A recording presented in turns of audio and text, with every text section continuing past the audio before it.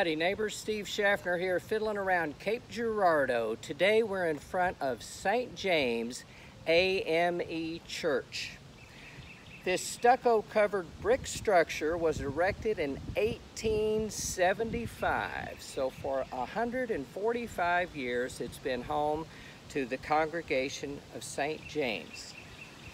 The tune for today is one that comes to us from the hills of East Kentucky, from a fiddler named Luther Strong, who recorded it for Alan Lomax in the 1930s.